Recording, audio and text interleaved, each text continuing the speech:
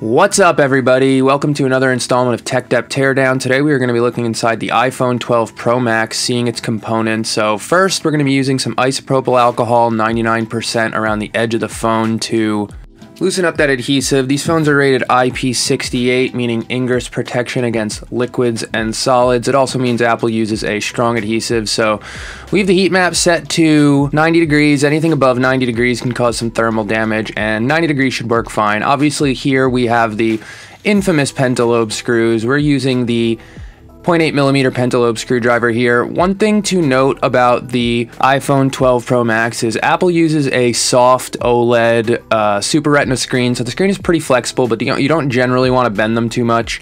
There's still the potential to create lines in the screen, or God forbid a crack, of course.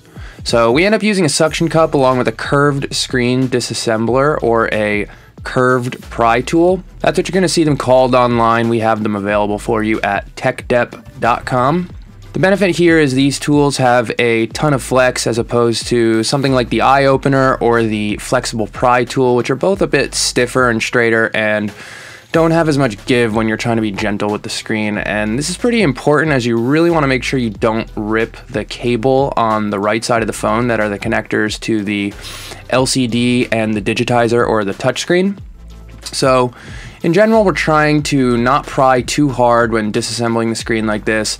Just gentle, methodical, all the way around the screen in steps, some light prying to progressively get rid of that adhesive.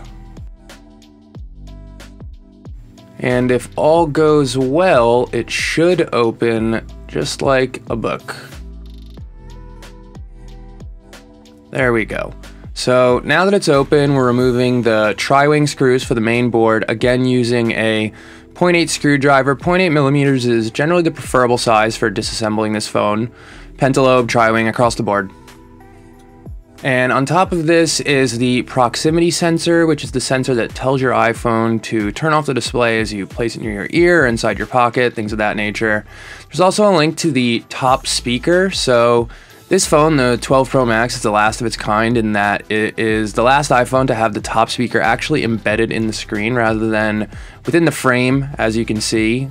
After this phone, there's a new design where the top speaker is actually embedded in the frame itself. So next we are removing the tri-wing screws for the faceplate on the rear back camera.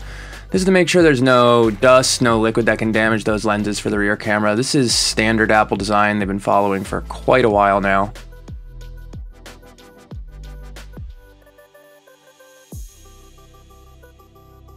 Okay, and now that we got that faceplate off, we are disconnecting the flex cables that are connected to the sandwich board.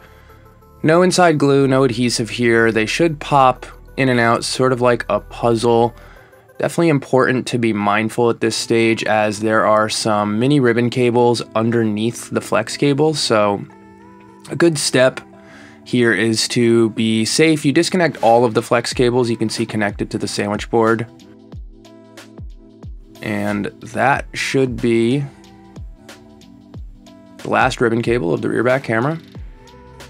This phone also has a space within the rear camera for a LiDAR scanner for AR augmented reality. This is one of the first phones that had this LiDAR scanner. I believe Apple first introduced it with the iPhone 12 Pro. This allows for a kind of scanning environments and creating an AR experience.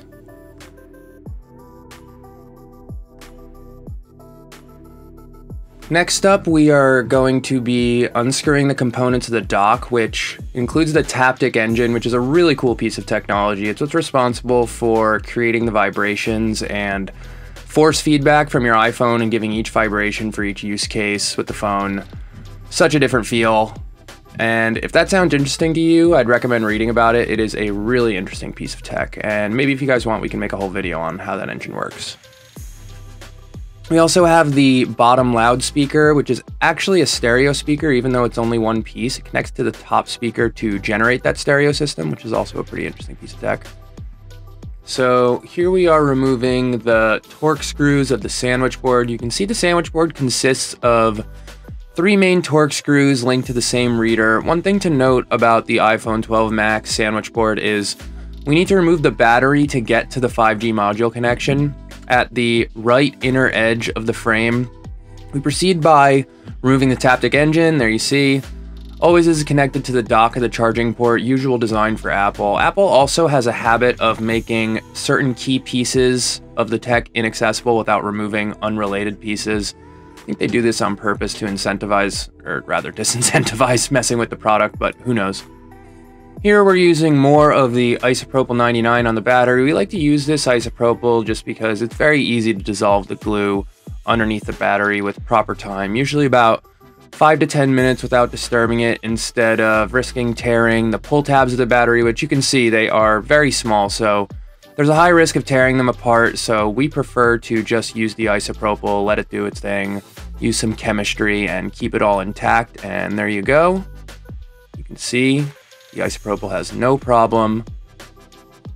Then we remove the sticker that protects the 5G module antenna connector, which is actually soldered to the motherboard, so there is no way to remove the motherboard unless we deal with the battery first.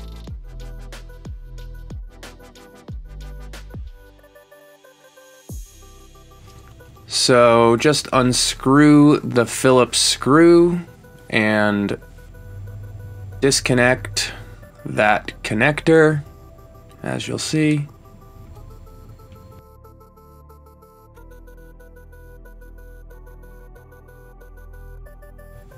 So the way that 5G module is inserted is actually just underneath the NFC wireless pad.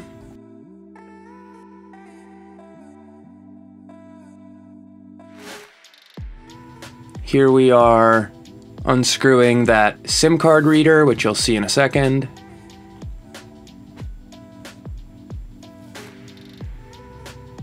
There she is, SIM card reader.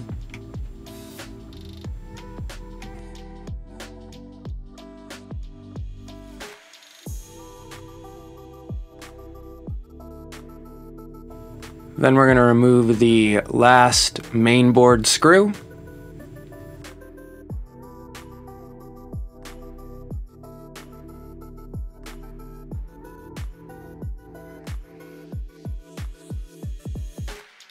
And there you have it, the sandwich board of the iPhone 12 Pro Max. We have made sure to get rid of the adhesive underneath the 5G module connect and flex cable. Sometimes they can be a little bit tricky, a little bit hidden.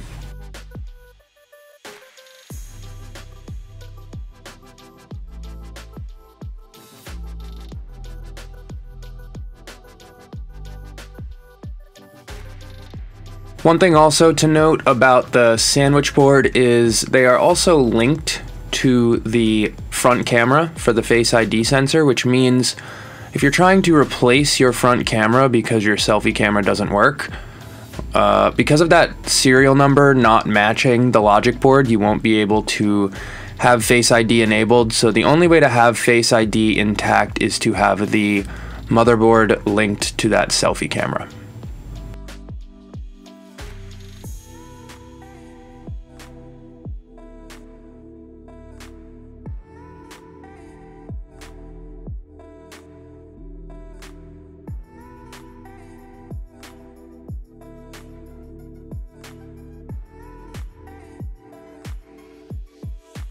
And there is that selfie camera, 12 megapixel, linked to the Face ID sensors. So that was our teardown of the iPhone 12 Pro Max. If you guys enjoy this content, give it a like, please subscribe, comment, let us know what kind of videos you would like to see in the future. It is the best way to support the channel.